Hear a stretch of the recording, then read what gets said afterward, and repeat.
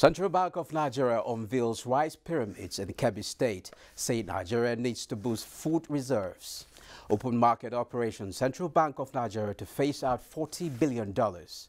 Oil sleeps on concerns that OPEC may be set to pump up supply. Plus, Asia markets mix as private survey shows China's services sector activity grows slow. Details of this and more on Business Express on the network service of the NTA. And we are reaching you from Abuja, Nigeria's capital. I am Musa Abubakar.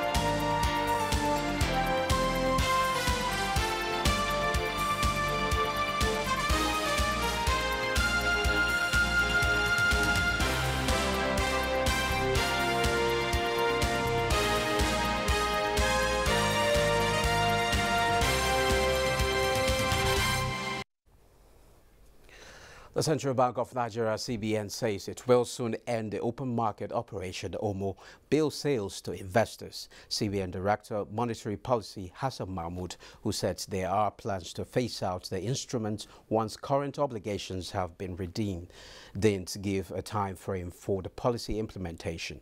He added that the cost of liquidity management is getting too high and the issuance of OMO bills should be a transaction between the central bank and commercial lenders.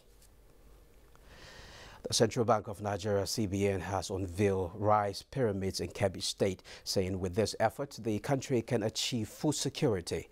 The rice pyramids are a product of the Apex Bank's Anchor Borrowers Program launched to support rice production in the country. Musa Babaliu reports. It is a rice festival showcasing the capacity of Nigeria to produce enough rice that can feed the entire country. The celebration is, however, coming at a time security challenges are shaking the bond and the unity of Nigerians. Speakers at the festival, including the Sultan of Sokoto, Chairman Governors Forum, and Senator Ken Inamani, were of the view that agriculture should be a tool for unity rather than division. Some people whose members have been killed or whose vehicles have been damaged are protesting and seeking attention so that they can be supported by Nigerians. But there is no blockade of food anywhere in the 36 states of Nigeria.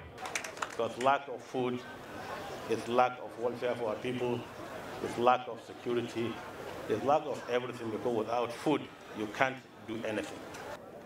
But what these pyramids have shown us is that the greatest form of security is human security.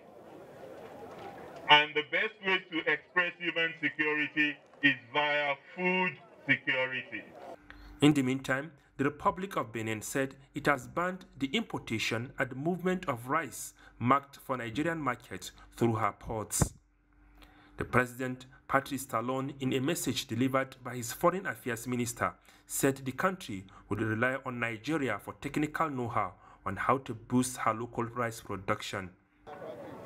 At the Rice Festival, this means that we won't allow anymore this parboiled rice that come through Benin to Nigeria and has caused so many problems till the closure of border, which was a painful experience both for Nigerian and from Beninois. Nigeria's rice output has increased beyond the demand of her citizens. The country is now ready to export the excess to her neighbors. Similarly, the governor of Central Bank of Nigeria, Godwin Emefiele, has warned against Nigeria repeating the mistakes of the past by neglecting agriculture. He said the country should immediately start to build its own food reserves as the experience from the COVID-19 pandemic and the associated lockdowns globally had demonstrated that countries only export out of their reserves.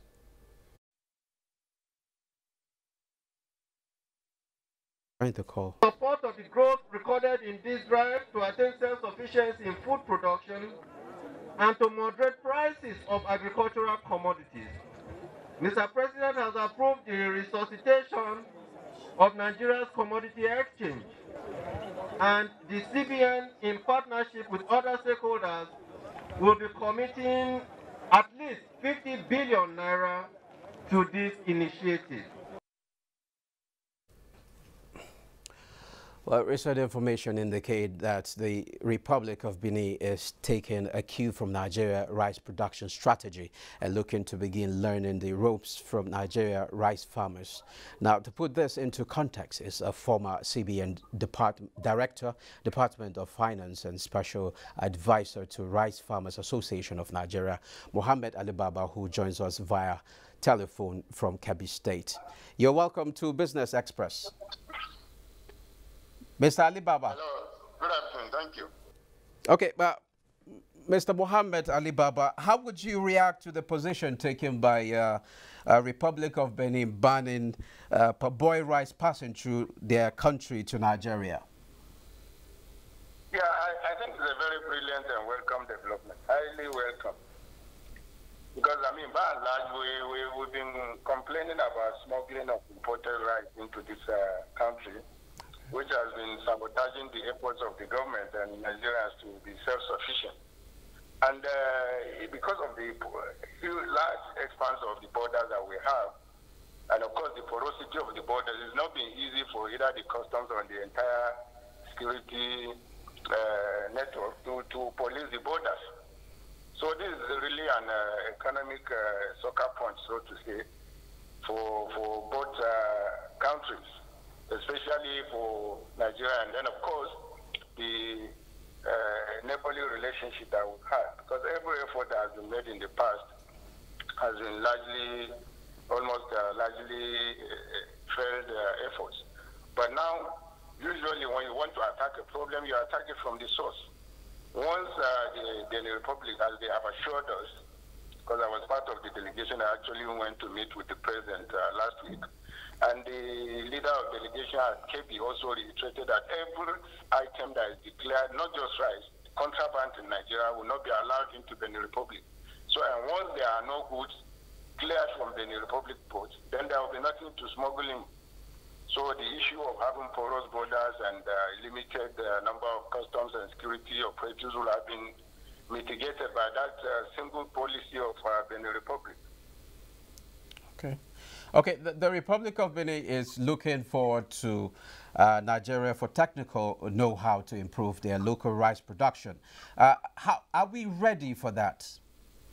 Yeah, definitely. In fact, on Tuesday, our meeting will continue. When we were with the president, afterwards we met with the officials about 2 or 3 times. And incidentally, you know, Kebbi is one of the states they share border with. Malaville is just nearby. We actually came by road from Cotonou to Kebbi, you know, to attend this program. So we're very much ready, and they are very anxious about the takeoff of this relationship, because it will be win-win.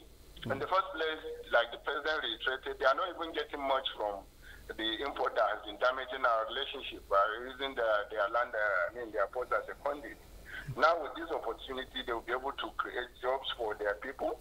There will be wealth generation too. And then of course an improved relationship, because, I mean, the assurance that Nigeria gave them was the fact that, I mean, they themselves know and we know, this is the hugest market. If they merely as a smuggling launch pad, we could be that sustaining their ports, then when they are producing it will even be much easier. So we are very much ready. Like I said, even from Tuesday, we are expecting the delegation back for us to continue with the efforts. In a few months, we expect that we'll have hit the ground, even if it's starting from the neighboring land to Kebbi. Okay, can you brief us on this new rice scenario between Nigeria and the Republic of Benin? What was it like before now? No, well, before now, the relationship has been mostly informal. Of course, given the historical background across African countries, you know, the border communities almost still interact, but it's not been formal. Actually, like I said, since we are all similar, but actually everything produced at the border within Nigeria is what is produced across. So, but the relationship, like I said, has been largely informal and mostly, we say, maybe illegal. Now, with this new development now, it will be a formal and, of course, in line with the ECOWAS and Treaty and even the African Free Trade Agreement, that will be a smooth, relationship because, the definition likely of, commodities or products that can come in are those that originate from the neighbors, the African members. So if the rice, whether party or processed, comes from Benin Republic, they will meet all those requirements. So the issue of illegality and even, stressing our security will not arise.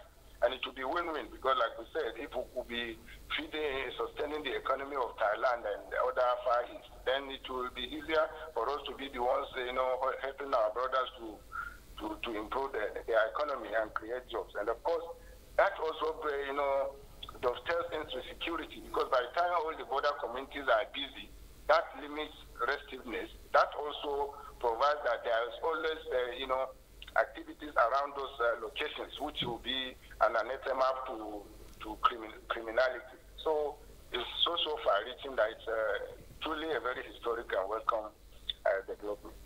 Now, what is the quantity and value of rice that lands in Benin destined for Nigeria? Well, for now, I don't have the official estimate, but it's truly huge because, we, the rice farmers and even those that grow that value chain have been, feeling the pinch. Because before you know it, especially given, apart from the policies that operate in those originating countries where they subsidize exports, a lot of what is shipped here are almost given out at less than equivalent prices here, almost that they give away because most of them are long overstayed and even chemicalized. So you realize that against all odds, despite all the efforts to constrain them, the business, the smugglers actually bend over double to ensure that they get them in because it's far more profitable.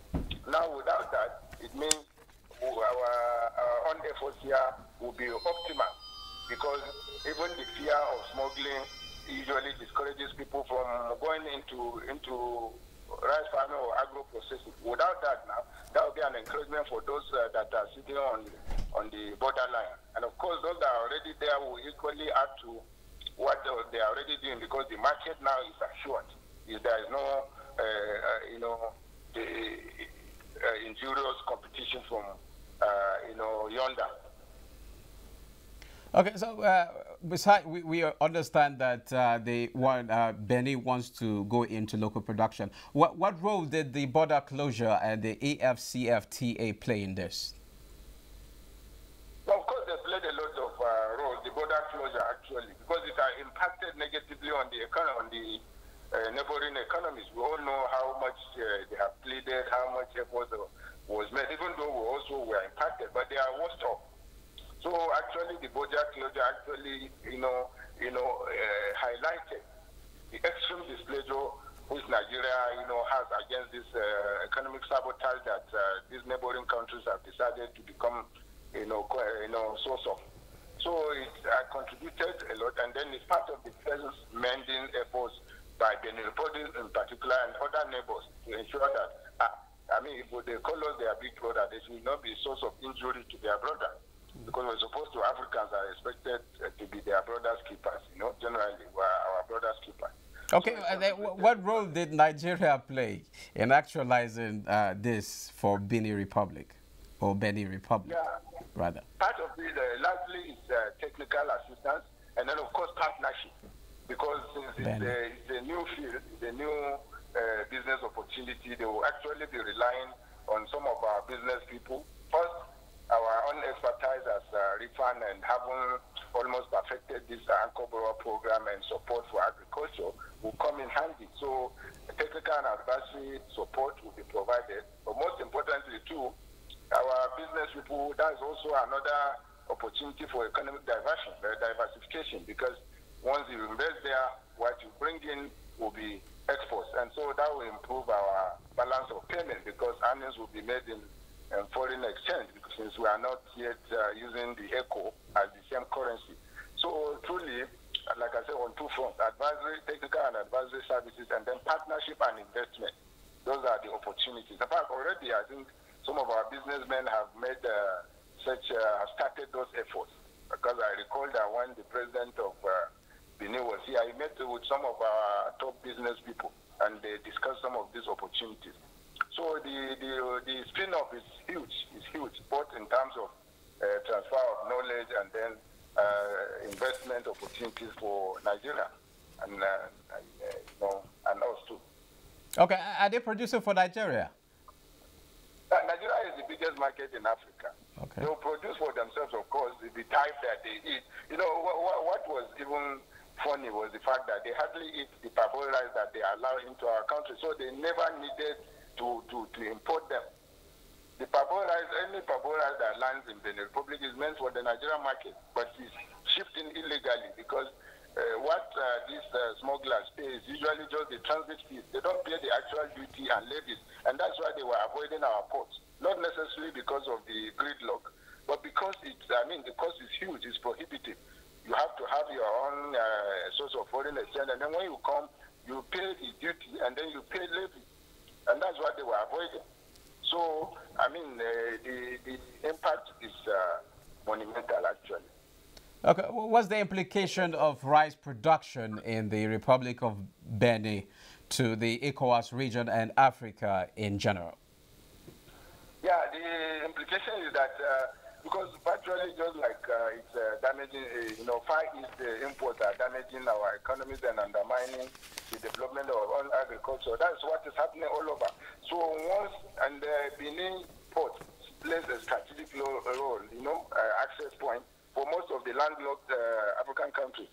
So once they stop, since now anything we declare contraband is what they too will declare. Once they stop allowing those imports, that will encourage even other African countries to also look inward and start developing and improving on their agriculture, and then creating jobs and generating wealth across the country. So the ramification, like I said, the spin-off is huge, is monumental and mostly positive.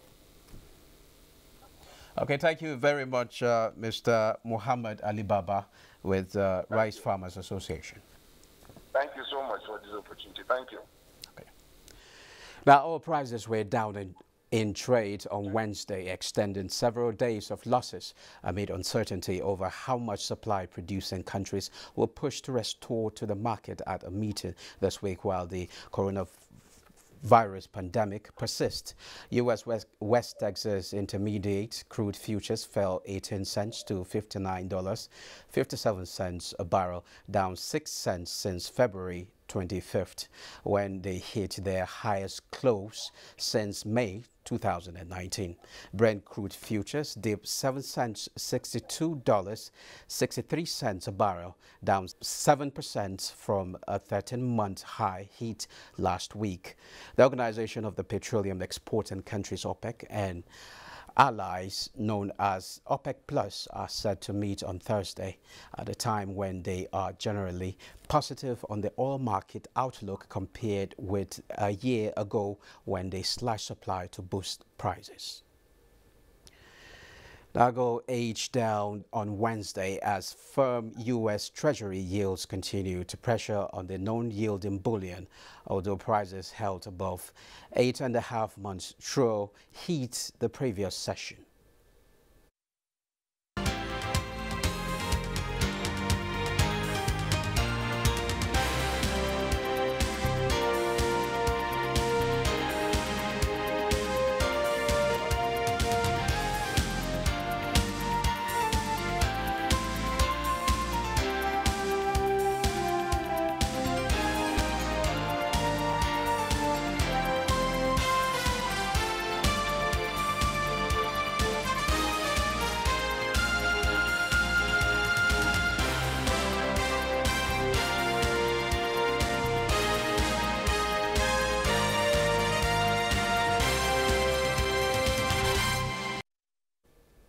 Now, the ECOWAS Bank for Investment and Development has signed a 40 million euros framework agreement with Odo BHF, a Franco-German financial services group. President of EBID, Dr. George Doncourt, and Florian Wheat, head of international corporate banking at ODDO BHF, sealed the new partnership, which is designed for project-related transactions throughout the ECOWAS region.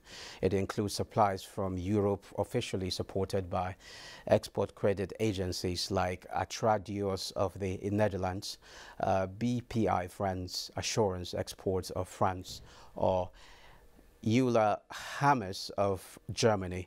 The cooperation between EBID and ODDO BHF AG is said to be an important contribution to promoting the development of various industrial sectors in the ECOWAS region. It aims to further strengthen the prospect for small and medium-scale enterprises and industries to enable them to contribute to the growing economy and generate employment.